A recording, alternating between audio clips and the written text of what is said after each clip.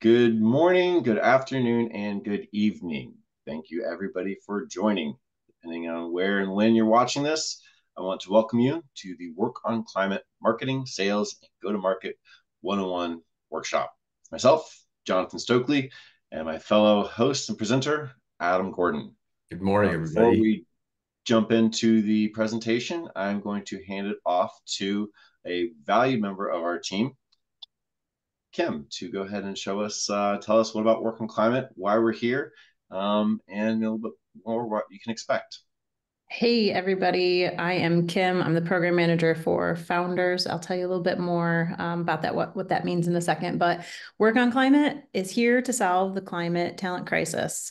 As you can see, building a climate positive economy is going to require so many more, millions more people by 2030 than we have right now. We are working on addressing this talent bottleneck. The current systems we have in place will not get us there. And so Work on Climate is focused both on direct programming, like what we're doing today, but also systems-wide change. So as we move into 2025, tackling some pretty big projects, some pretty big problems. So keep in touch and keep your eyes, especially in the newsletter, for more updates coming your way on that level. But we're so happy to have you here today with our awesome SMEs. Okay, that next slide, Jonathan. So our founder sub-community, which you may or may not be a part of, depending on when you originally joined Work on Climate. If not, come join us. It is #RollFounders in Slack. This is where you will find all of the best updates on any kind of programming related to you, to running a business, starting a startup, regardless of what stage you're in. We have other SMEs in addition to the two great guys we have here today. So you can get your questions answered about everything from fundraising to marketing to hiring great talent and more. So join us there. And if you have suggestions for other type of programming you want to see, hit me up. I am Kim Dryden on Slack. My email is there at the bottom. We are all ears. We're trying to make this community as useful for you as we possibly can. And to do that, I need to hear from you. So I hope to see you all in there. Back to you, Jonathan. Thank you, Kim. Again, my name is Jonathan Stokely, subject matter expert for the Founders and Finance channel. I've got a pretty deep and steep, diverse background doing almost everything in business, from sales and marketing at fast-growing startups to engineering management and technical implementations at large, slow, bureaucratic global banks like Deutsche Bank. I founded an incubator and accelerator several years ago, Co-Venture. To date, we've helped 28 different startups raise 24 million VC funding, as well as help thousands of others with programming, kind of ideate all the way to figure out, launch their business. I love helping founders succeed. We need more startups in the world. And especially as it comes to the climate crisis, I've made the decision to kind of devote the rest of my life helping figure this out, because I truly believe that business is the way to figure it out. As you see here, my family, my son was born 8 months ago, and climate change isn't slowing down. We have to move faster. We have to be better. We have to innovate quicker. We have to solve this problem. And climate tech and a lot of your climate startups are the way to do so. And I'm here to help you figure it out and move faster because we have to. Adam? Good morning, afternoon, and evening, depending on where you are, everybody. I'm Adam Gordon. I am a longtime tech marketer and have pivoted completely now into the climate space. What I do is I help companies get their words exactly right. I work on the verbal brand, and what that does is it helps companies accelerate their growth and accelerate their success. I have helped a bunch of companies grow. The first one I did my modern process with went from 17 million to 100 million in 4 years. And if I can do that with a bunch of climate tech companies, we'll be helping save the world. And that's really what drives me. I have 2 kids that I'd like to arrange to be never climate refugees. And I've helped companies from Cisco to small startups grow, launch products, get the word out faster. One of my most notable achievements in the past couple of months has been the company that makes this, which is paper-based bubble wrap. We increased their social reach 3,600% in 90 days, and it was all through better storytelling. And I've totally shifted off to climate now, and I'm available to companies to help them grow and succeed. Thank you, Adam. And we both have post weekly office hours on the founders channel, helping solve problems. So whether it's marketing, investment strategy, as Kim said, we're here to help. So work on climate is very much a community of people working together. But we need your help to grow it. So we'd love you to post us on LinkedIn, post on Work on Climate community. If you find anything about it, what we said, give us a shout out, tag us on LinkedIn. We're here to help, and we're here to grow the movement. And the more buzz we can create, the more marketing we can create, the more people will be aware. So again, we had 100 something people signed up. We've got 40 something in the room right now. If everybody just takes a second, writes down what they learned, tag us in it, and shares it out, think of the network effect that we could reach by really pushing this out and educating the world on what work and climate is and how we're here to help. So with that, I want to say, hold on, we're going to move fast because of the founders community. We'd love to have you post any questions in there. We'll be doing kind of an AMA style for the next little while. I mean, technically the founders channel is always an AMA with the SMEs, but there's a lot to cover. And we're going to be pushing the limits. We might have some time at the end for questions, but really, if you have anything, pop it over there, and we'll make sure we get it done. We've got an hour to chop through 3 very complex topics. You are going to hear lots of information that kind of builds on itself. And you get your pen and paper, take some notes. There's going to be a lot here to unpack. We'll share the recording and the slides afterwards. But move fast and hang on, because like I said, we got to move quicker. So Adam, why don't you tell us what marketing is? Absolutely. And just because I'm not sure I quite caught it, we may or may not have time for any Q&A at the end of this, but if you ask your questions in Slack, we'll make sure we get back to them and answer them as quickly as we can. So what is marketing? It's a question I hear a lot. And actually, it's at the very base, it's how you let the world know that your product and company exists, and how you listen to the world to understand what it is they want and what it is they need, and how you can market and sell to them more effectively. So the basis of this is bidirectional communication. Marketing used to be thought of as you just push messages out. But now with the advent of digital marketing and all of the various tools we've got, it really does need to be a bidirectional communication. And that's how you build a very strong brand. And that's at the basis of everything you'll do for marketing. A strong brand is going to be one of the biggest product differentiators you can have. So it's the process of figuring out what are the strengths of your product, how to talk to your market in a way such that they get it, how to reach your market in a way that's effective and cost effective, and then watching that and getting feedback from that and tuning your whole process as you go. The data gathering and the tuning is really an essential part of marketing these days. It's easy to send lots of stuff out. It's much harder to send stuff out, watch what happens, look at the data, analyze it, and then use that to tune your system so that each communication gets better and better and your whole system gets better and better. The other piece of it is informational, is knowing who the markets are, knowing who the audiences in each market are. You may have a market that's, 30 to 50-year-old women who are college educated and live in the Midwest, but that further breaks down into, do they have kids? Do they not have kids? What kind of car do they drive? What their other demographics might be. You want to understand who those people are as much as you possibly can. And understand how they talk about what their pain is that you're solving in their market. Ideally, your marketing is going to be educational, it's going to be entertaining, and it's going to evoke an emotion. And the key here is evoking an emotion. The human brain evolved over millions of years to do a couple things well, and all of them are based on starting with an emotional state.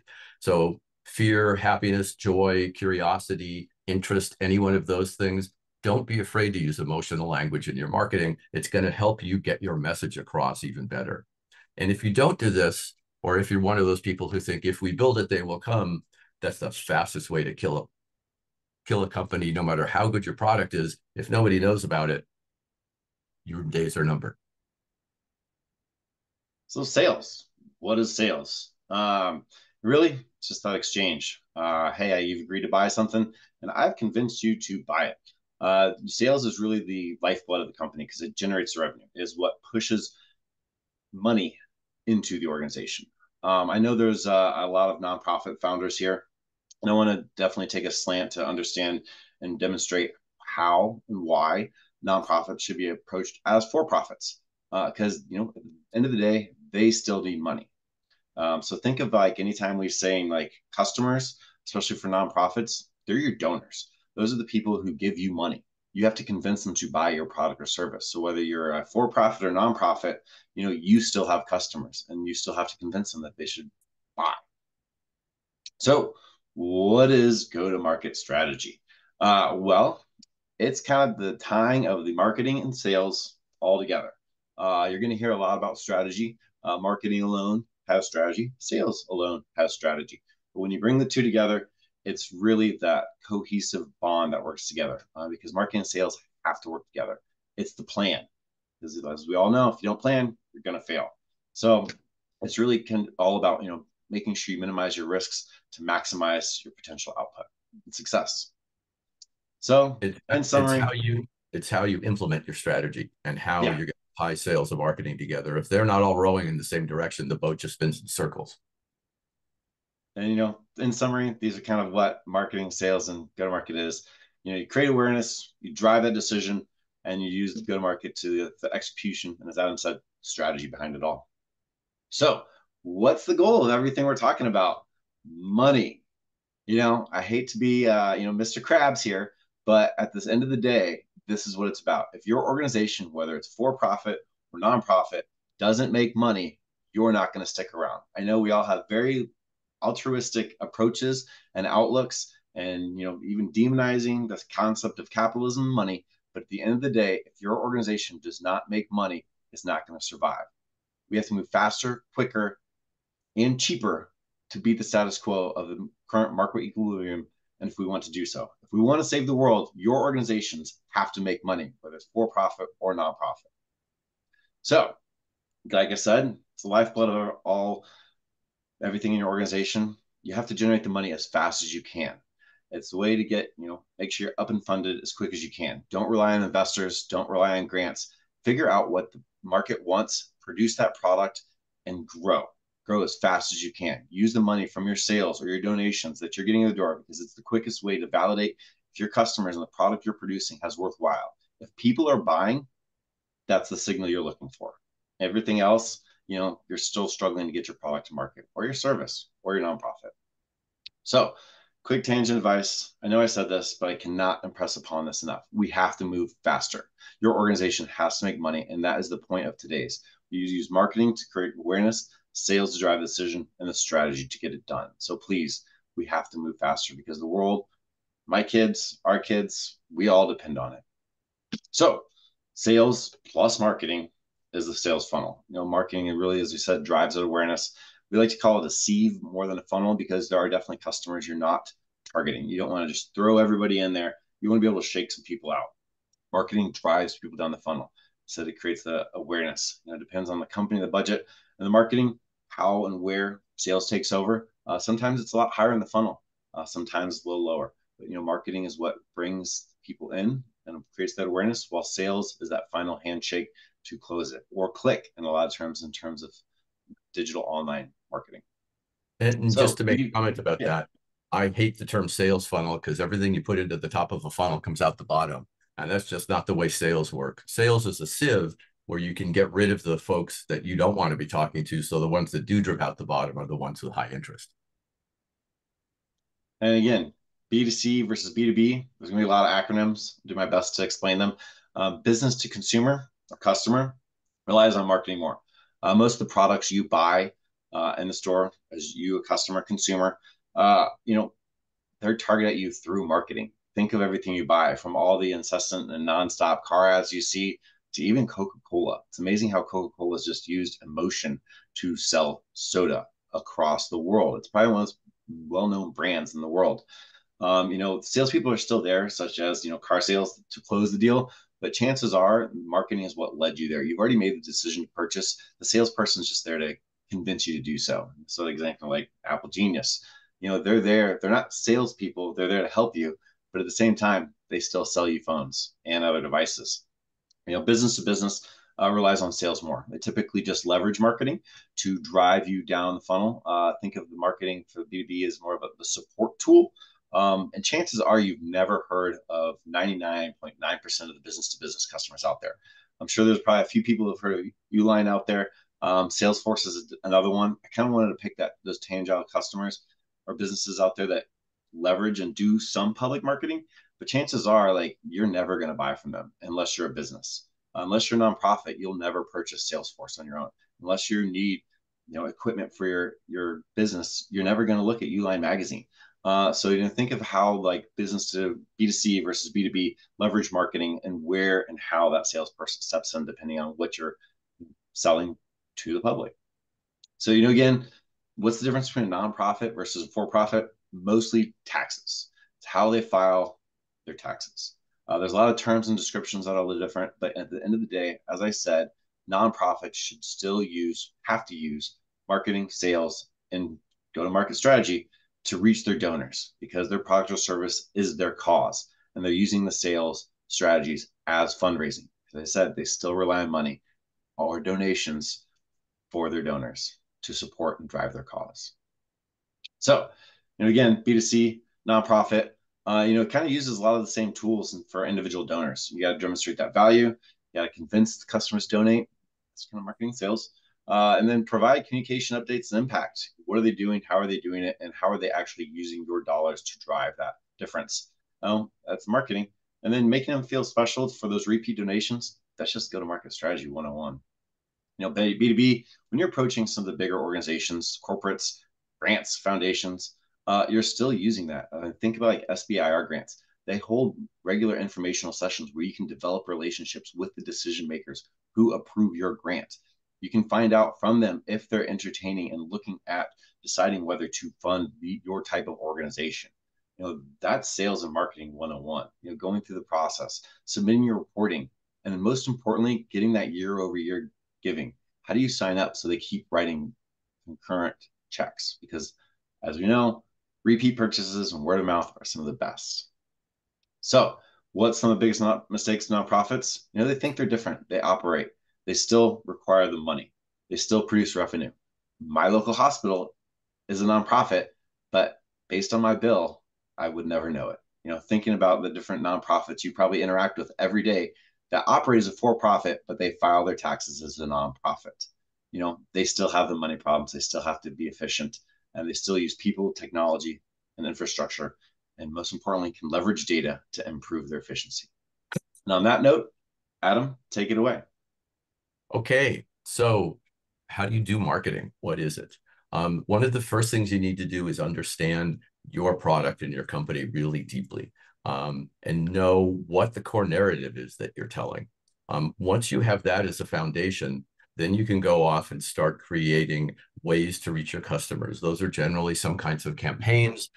They could be a combination of things like email, social media, external stuff like out-of-home video, billboards, could be any combination of probably 100 different channels that you might use. And it's the process of actually creating the stuff that you'll send out. We call that content, and then delivering it in the most effective and cost-effective manner. You may find that it's easiest to reach some people on the website of a magazine that is common in your industry. You may find that there are social media channels that are better. You may find LinkedIn being great, or you may find LinkedIn being terrible, depending on what your product is and how your company operates. And the way you'll find that out is to do some initial customer discovery. And as you're doing customer discovery for your product, you also want to do customer discovery of how you reach the people that are going to be your customers and what's the best way to do that. And then you're going to test. And the more you can gather data and show yourself exactly what people are responding to, what channels are they responding over, and how do they like to respond, you'll be able to tune your marketing so that it becomes as efficient machine as possible. You can only get so efficient in marketing, let's be clear. There's a general algebra to it, and you're trying to affect people's behavior, so it just takes some time and some effort. And the algebra is it takes about 7 to 9 touches to get anybody to do anything. Click a link, fill out a form, make a call, whatever. People see maybe a third of what we send out. So that math is easy. It's 21 to 27 outreaches to get those 7 to 9 touches, to get anybody to do anything. And that is where the brand comes in really strongly, because if there's not a clear theme in all of that, if some of them look, smell, taste, sound different, then you just have to do those again because people won't know they're coming from you. So this is where a strong brand and a strong communications plan really become critical and vital to your success. The stuff that you send out, especially these days, can't just be informational. You need to grab people, which means you need to evoke an emotion and then use that moment when you've got them hooked to inform them. The human brain is much more open once it's snapped open by an emotion. Entertainment is great, but it doesn't always have to be entertaining, but it does always have to be emotional. And once you've got that emotional state, then you can start educating and delivering your message. And so what are the problems with it? People think it's easy. It's not. You know, if you had Betty Crocker in your kitchen, it would be easy to make a cake. And if you don't have Betty Crocker in your kitchen, if you're not a baker, it's going to be more of a challenge. So my recommendation to everybody here is get help with your marketing. One of the reasons is you guys are really close to your products. It's where you should be. I call it the bark problem. Forget the forest for the trees. It's the bark for the tree. And that is where you need to be to make your product successful, to make a good product, to make a good company, to really be in tune with your customers. And it's a very difficult place to market from, because to market well, you need a certain perspective of the wider market. So get help with that, and you'll find your marketing is much better. It's really easy to forget to track data.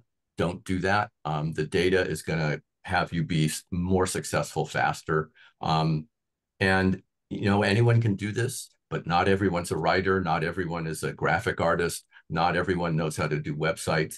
Get the help that you need, and don't try and do it all yourself, because nothing kills.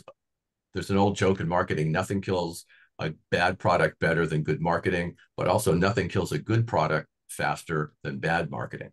So get the help you need, even if it's just advice. And, you know, there are various ways to do it economically, but it's a specialization, and you want help with that specialization in order to be the most effective with it. And then we go talk about branding. So what is a brand? A brand is the way your customers perceive your company and your product. And everything you do is going to elevate your brand or decrement your brand. And you need to be aware of every customer interaction. And that goes from the earliest stuff that you send out in your marketing to start filling the top of that sieve, and the final stuff that you do to close the deal and then support them post-deal. All of that is going to be important to your brand. A brand is not just a font, a logo, a color palette, a style of talking, you know, who your personas are. It is all of that, but it's also the impression you leave people with as they interact with your company. And the better you can leave that impression, the stronger your brand is going to be, and the more recognizable you'll become in the market. And don't try and do it on your own. Take a look at companies that you love, that you think are great. You know, a lot of people use Apple for inspiration. As a marketer, I kind of get tired of hearing it. It's like, oh, make it like Apple. Well, not everybody is Apple, but it doesn't mean they're doing things that you can't emulate. Never steal stuff directly, but take inspiration from them. You know, go look at other websites. Go look at how other companies are doing it, especially your competition. Stuff that makes you smile and feel good or inspires you because it makes you afraid is probably stuff that you can emulate and leverage off of. So decide what your top 3 brands are, or your top 7. Don't go much more than that. Take a look at how they're doing it and how you can apply those lessons to your own company. And then I have a little bit of issue with this slide because I think context is king and content is queen, because any piece of content can be changed by its context, but the context is your brand, and the content is what you're talking about and what you're saying about your brand. This becomes critically important. A lot of companies don't figure out what their core narrative is, what their key story is. And I'm always surprised by that, because I see how much it affects companies and how much it accelerates success. So figure out what your themes are, what's important to your market, how you talk about them to your market. Think about how you tune that for market, channel, and goal, and how you need to talk to people and over which channels you need to do that. This can be everything from simple posts that you do on LinkedIn or any other social media to your entire website, to the way you package your goods, or the way you deliver your products, how you reach people. All of this is important in terms of creating a stream of content that's well branded and drives people back to you. And then, basically we break this down into two big methodologies. The digital world, it's easy, it's a lot easier, it's a lot less expensive. It's pretty straightforward. The mechanisms are pretty well known. The algorithms are pretty well known. It's easy to track. And that makes all of that really great. I'm a big believer in that you can't just be online. For most companies, you also need to have some kind of offline presence, whether that's actually in a magazine or a journal or a billboard or a radio ad. There's tons of different things you can do these days. And it's not impossible to track that stuff. People think that it is. But through the use of creative URLs or QR codes or things like that, you can use offline marketing and still track approximately, not as well as with digital marketing, but you can absolutely track how well that stuff is doing. And you need to be able to do that. And these two will complement each other. The more touch points you can have, if somebody sees you on a billboard and then sees you pop up in an ad on one of their websites, that's a much better way to reach customers than just having one or the other. And ultimately, you want to know where your customers go for information. You want to understand something about their lives and where they are on a day-to-day basis so that you can be at those critical moments when they're thinking about the pain that they've got because they're not using you. And so campaigns are how you execute a specific part of your marketing. This may be after a certain segment of your market. It may be as you launch a new product. It could be any number of things that have some specialization to them. Ultimately, what you want to do is drive awareness in this market or extend your reach into that market. You want to start with clear objective and goals. If that's not where you start, you never know whether you're winning or losing. And that's a shame because you're going to pour a lot of time, money, and energy into these campaigns. So define what your goals are, define who the market is, define how you're going to get to them, what the messages are going to be, how are you going to pay for it, and all the rest of the things you can see there. And my really strong recommendation of this is test, test, test, test, test. You can do tons of A and B testing to find out what makes a better campaign. And the more you know that, the more effective your campaigns will be. And here's just a huge list of campaign types. This is just what we threw together in 10 minutes. There's probably 100 more. So be creative in this. Don't get stuck in one. You need multiple touch points, especially these days, in order to grab customers' attention and keep it over time, which is what you're going to need to do. Ultimately, you want to be well known enough to customers or to prospects that when they come up with your problem, you're who they think of. And what is the point? Is to drive awareness and gather data and make sales, drive people to your website. One thing I really want to emphasize extremely strongly, and I cannot say this strongly enough, do not ever do a campaign that drives people to your homepage of your website. Never, ever do that, because your homepage is designed to be a general information portal. And these campaigns, you want people doing something. Landing pages are where campaigns should lead. And the landing page has a little bit on it, a little bit of information, and some kind of action that people can take.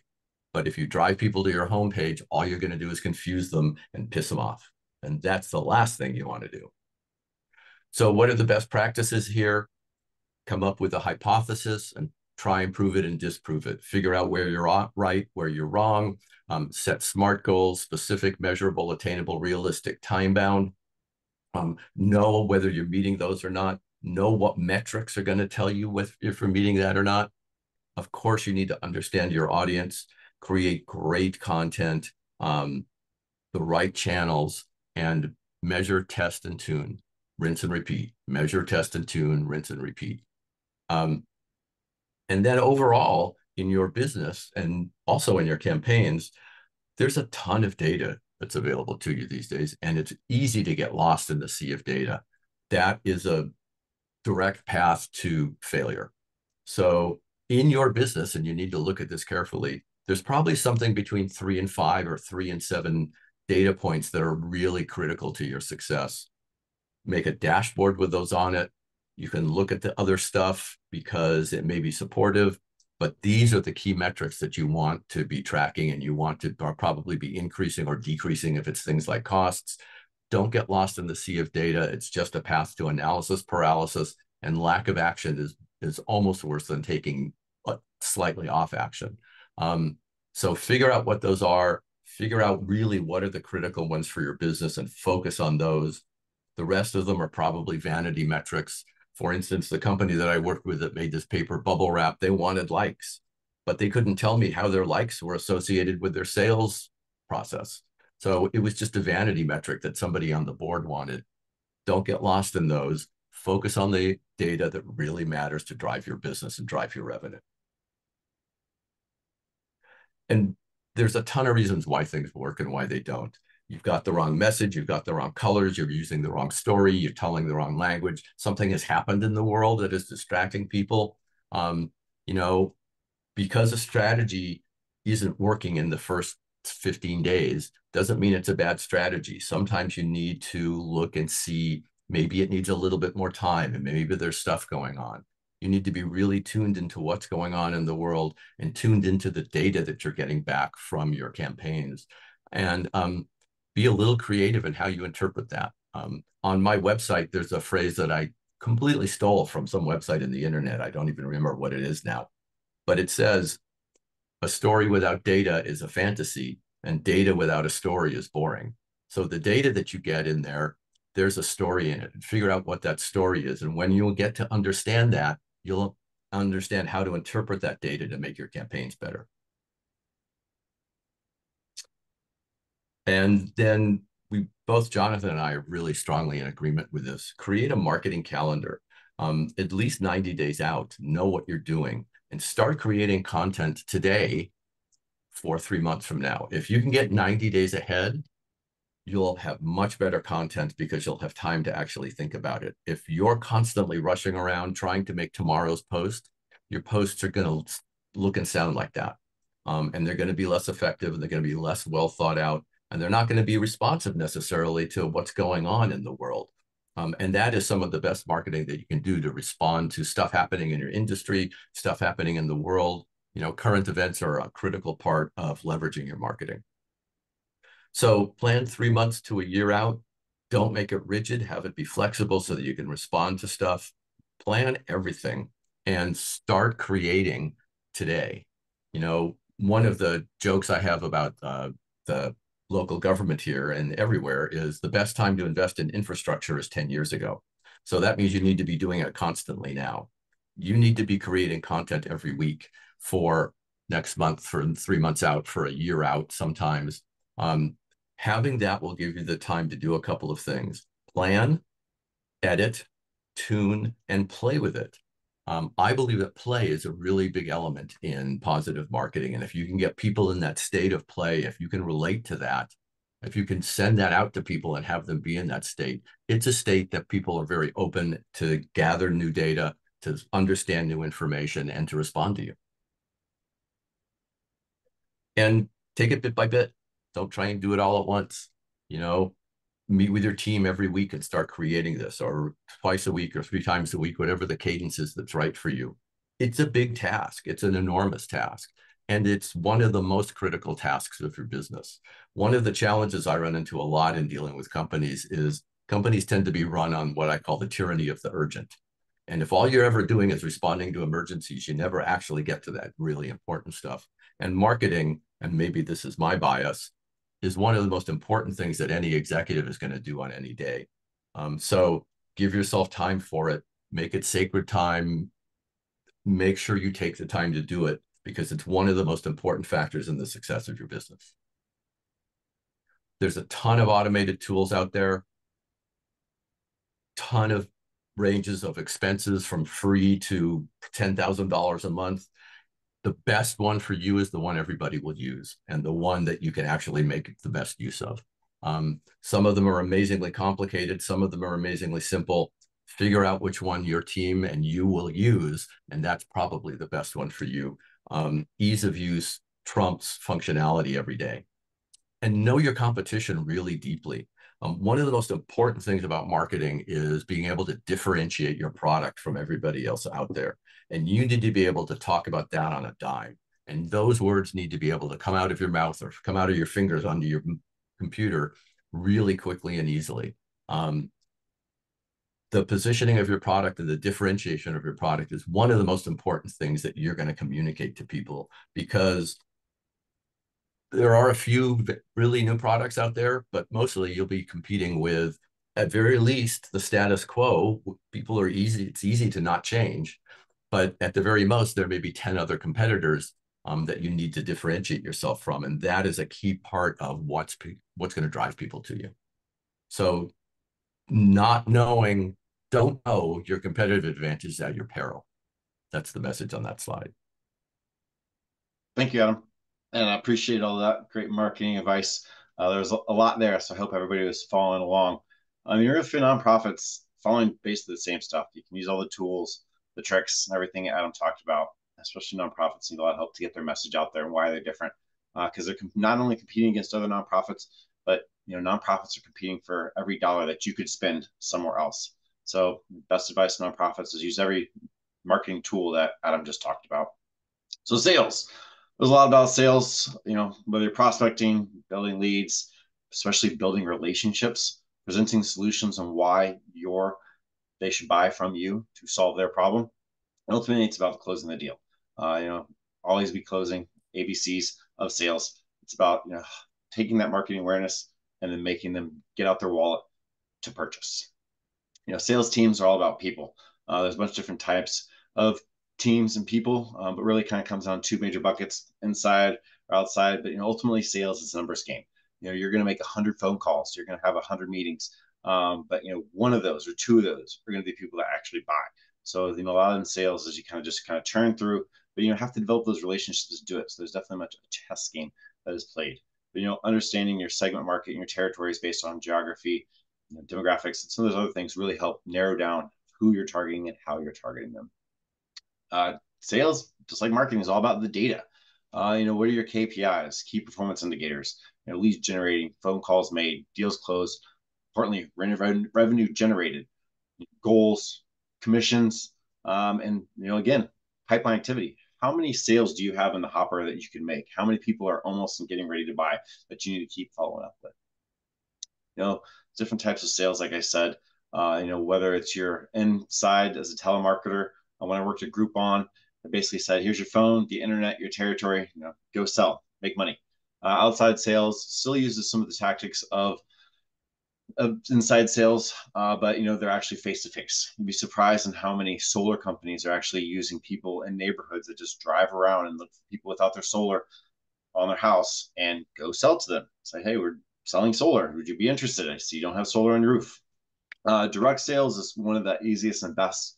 It's recurring purchases. You really just want to keep the customer happy because they're probably going to buy no matter what, unless your product breaks or they are unhappy with how they get treated. Even then, a lot of times you just kind of keep purchasing it. And enterprise corporate sales, it's super relationship based. It's critical to have both the online and offline contact. Whether that's an event, happy hour, conference, you have to do everything and be where they are, your customers are, to develop that relationship, because you got to stay top of mind and stay with the emails, calls, beyond just the events. The direct sale, enterprise sales can take not days, not months, sometimes years to get done. The bigger the fish, the bigger the sale, the longer it takes done, because there's more approval inside. Again, that time kills. So the more time you allow to stop being in front of them, the more time they could forget about you, forget about your solution. Really the keys to enterprise selling to those larger organizations is making it easy for them to sell you internally. The more you give them, the more likely they're going to be able to sell on your behalf. Their budgets and quarterly cycles change. When do they make purchases? Who are the purchasers? Make sure you're set up for that next financial decision, because you want to get in their budget so they can make and allocate money. How do you do this? Well, you just ask. You'll be surprised once you develop that relationship how often the people inside are going to help you because you're helping solve their problem. And so they want to be able to say yes. They just have a lot of approvals and process before they can do so. You know, biggest part about sales, as I said, is data. You know, salespeople love to talk, but that's actually, to me, one of the worst approaches you could take. You know, listen, ask questions, discover your customer. You'd be amazed at what they tell you. You know, you don't lead a horse to water and make it drink. You let the horse lead itself to water. You let them decide and realize how thirsty they are by asking leading questions and letting them come to the conclusion. It's not easy. It takes years of practice to be effective at it, but great salespeople are. You know, it's a patience game. So don't push your customer, because if you start pushing the customer, we've all been there, we get pushed away because you have to develop relationships. Sales can sometimes come across as sleazy, but that's only for people that don't care about the customer. To care about the customer, you have to know different things about them. What are the demographics? You know, when's their kid's birthday? You know, when's their birthday? When's their anniversary? Send them a card. Send them a gift. Obviously, you know, there are a lot of industries. There's you got to know what that dollar amount of gift you can send is, but something simple like a card or just an email saying "Happy birthday, I hope you have a great one." You'd be amazed at how much of an impression it makes. Especially when your friends enjoy it. So why wouldn't your business associates as well? You know, CRM, data, leverage technology, because you have to, there's so many data points you can collect. There's so much information that floats out there.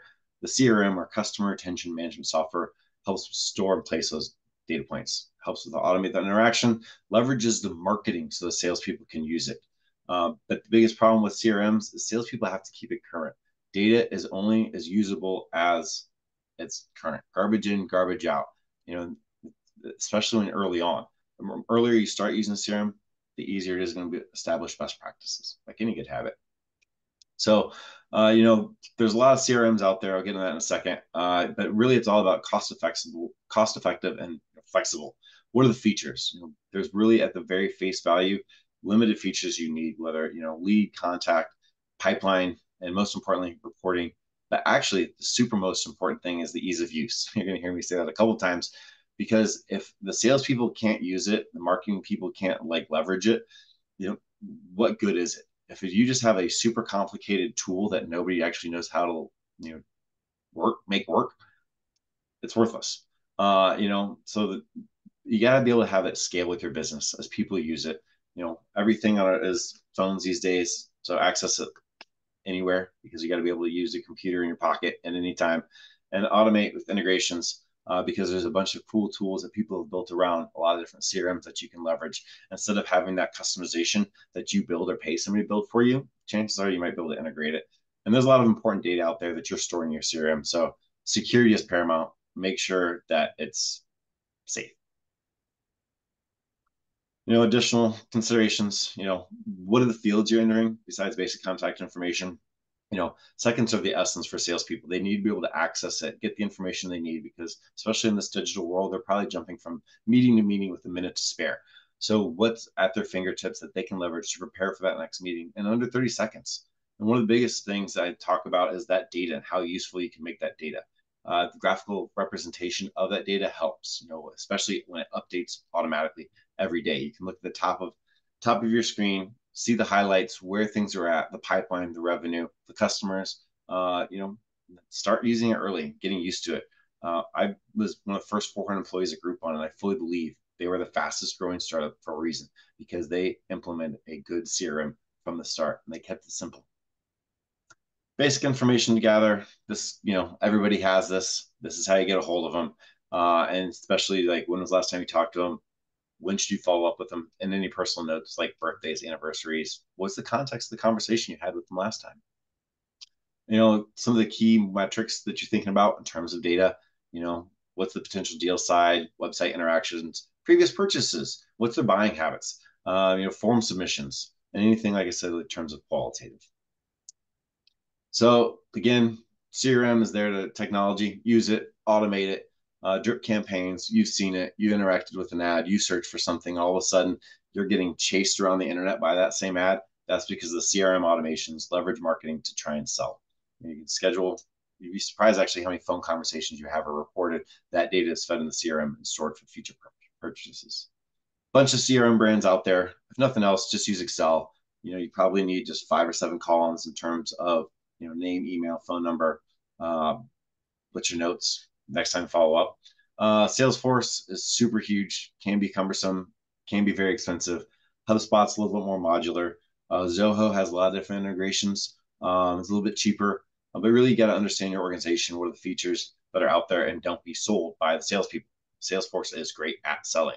And again, there's a lot of different options out there that probably integrate with some of the existing technology you might already be paying for. So the problem with sales doesn't have to be sleazy. Everybody has to sell within the organization, especially the founders. Whereas marketing should probably specialize and have people that are staying on focus and on target with that. The founders and the CEO and the executive team, they are the ones selling. They have to set the tone and cadence, almost like thinking of branding for sales. They have to be the ones leading the charge because everybody in the organization is selling. But at the same time, the CEO and the executive team are the ones that are really waving that banner because they're the ones that have to step in sometimes for those big, hard to close sales and make it. Sales is all about practice. It's not easy. So the more repetition you get, the more what's your pitch, how well you do it, the more better you're going to be at it. And I have this in here as fire fast, but salespeople sometimes take a long time to get onboarded. A lot of your organizations are small and nimble, don't have time. So don't be afraid to, if you try and help and work with them, you have to move on to the next salespeople because there's a lot out there, unfortunately, and some are definitely better than others.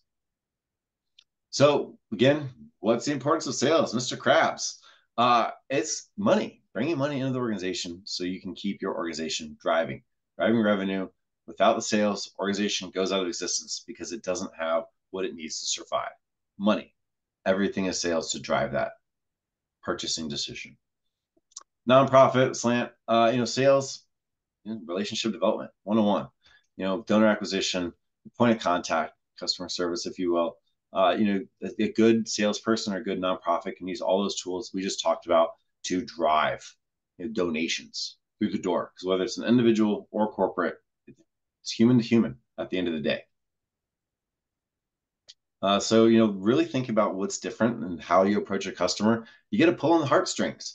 It's more of a soft selling. You got to customize pitches to the segment because nonprofits have a lot of different segments of people, more so that would probably purchase a product. There's a lot more psychology involved, understanding what they're looking for, what are the keywords to pull, and how they reach them. So best advice: ask for advice. You'd be surprised, especially with major donors or large organizations. Don't say, "Hey, I want your money." Say, "Hey, do you have any advice on my materials, my marketing, my approach? Do you know anybody? What audiences?" The more you ask for advice, the more kind of psychology that comes into play of saying, "Hey, maybe I should just write them a check as well," because you're forming that relationship. So, again, nonprofits more mission driven. Nonprofits are made of volunteers, so a little more cat herding and wrangling, but you should still empower every person in your organization to sell. Give them the tools, give them the pitches, because if they're on the street, you never know who that volunteer that just came into the organization has a dear rich Aunt Sally who could write a huge check. You have to be able to give them the tools in order to approach them and say, "Hey, would you like to make a donation?" And instruction and donations are a big thing. And what's your membership versus just open solicitation? Events work, galas. Galas are some of the best sales events you could possibly have. I've got some qualms with the amount of money that some nonprofits spend, but it's amazing how you wine and dine some of your donors, customers, and they'll a couple sips and they'll open up their checkbook and add another zero than they probably wouldn't normally add it if you not had an event and wine and dine them. Again, nonprofits still got to collect that data. Sales 101. So strategy. Probably we've already covered most everything. We're getting ready to repeat, so I hope you're listening. Go to market is all about the strategy. Marketing and sales come together and join as one. Minimizes that risk to maximize the potential. It's simple. Fail to plan to fail. It helps reduce the time to market, increases the chance of success, optimizes your resource, waste is money out the door that you didn't make use of, and aligns all the internal teams and stakeholders to provide a clear map for execution. We're all in this together and we have to move together with that strategy because it's all about working across the organization. It's not just marketing, it's not just sales. What are the product teams, customer service? What's your budget financing projections? How much is your marketing spend going to bring in? Are your salespeople going to generate? And more importantly, legal. What are you doing? How are you saying it? There's a lot of highly regulated industries out there. So you got to make sure in tune of saying and having legal forefront, especially in some of the finance and nonprofit arenas. What you're saying isn't crossing a line that it shouldn't be.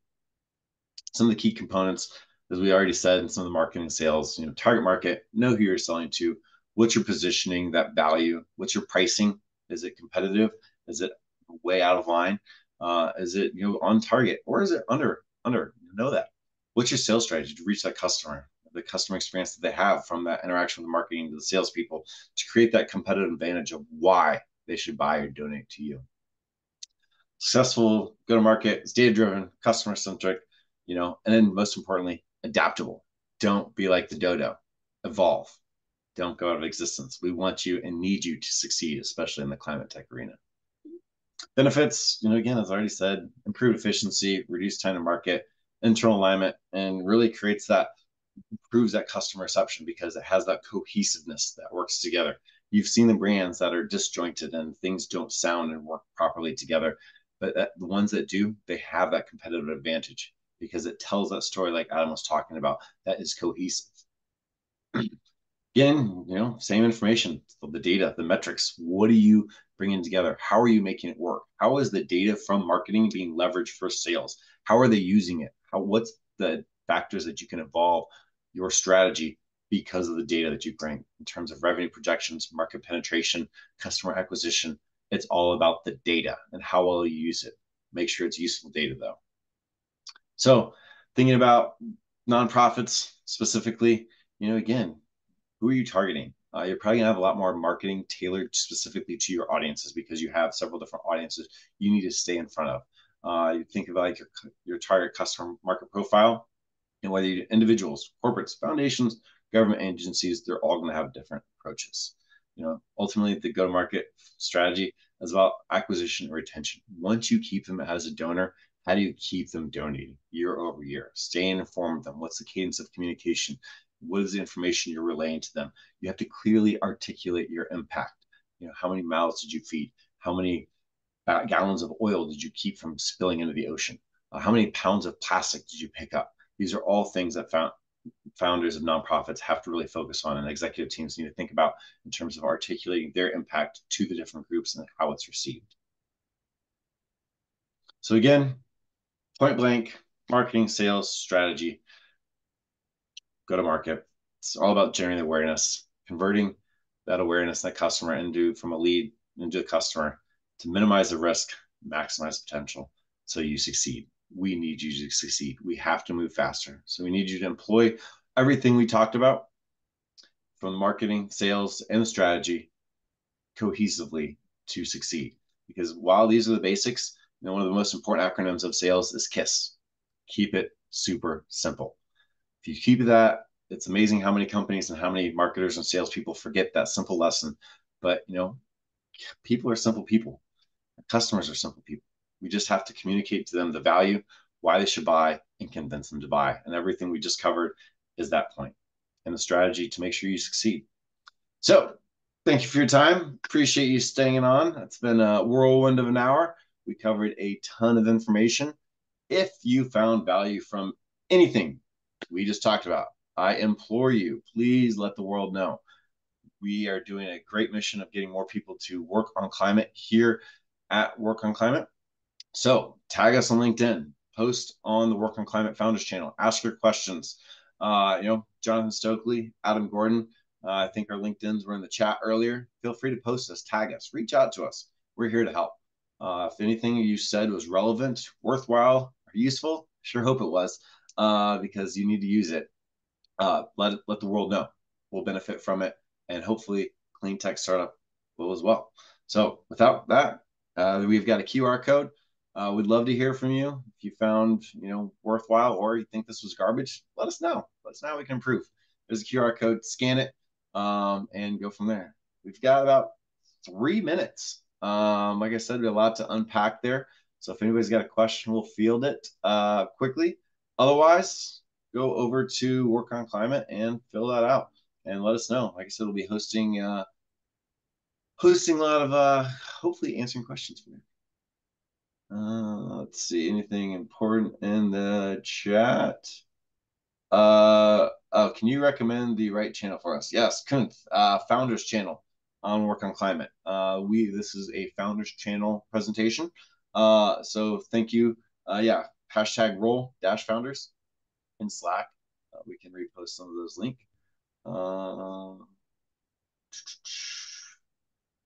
How I've got one question with 2 minutes left. How does one leverage communities to do market research? I've been trying different communities, but haven't been able to find good communities to learn about exporters. Any recommendations? A lot of response is the same signal as purchasing. If people aren't responding, people aren't interacting with you, chances are you're in the wrong community. If you're trying to talk to people in a room and nobody will talk to you, chances are you're in the wrong room. Same thing with communities. If people aren't responding to you, maybe there's nobody there, or if they are there, they're not listening, or maybe your messaging and how you reach out to them isn't working. So, if what you're doing isn't working, it's essential, the basics of testing. Try something else. Adam, you got anything to add? Yeah, that's a really hard question, actually. And a lot of people are challenged with that. It's a lot of research, a lot of digging. There are some professional market researchers that may give you advice for little or no money. Leverage that as much as you possibly can. That is basically finding those initial audiences and being able to penetrate them, one of the major challenges in marketing. Thank you, Adam. Well, we're at the top of the hour. It went fast again. If you found anything worthwhile, let the world know. Post and tag us on LinkedIn. Please fill out our QR code so we can understand what you found value or what you didn't like about it. And we can go from there. And we'll see you over in the Role Founders Work on Climate Slack community where we can help answer any questions. And we hold off weekly office hours. So, jump in, message us. We're here to help. That's what we're all about. We're in it together. So let's build something great together. And thanks to each and every one of you for being here today. We really appreciate your presence. Thanks, you guys. Thanks. Thank you. Yeah, thanks a lot. Thanks, guys.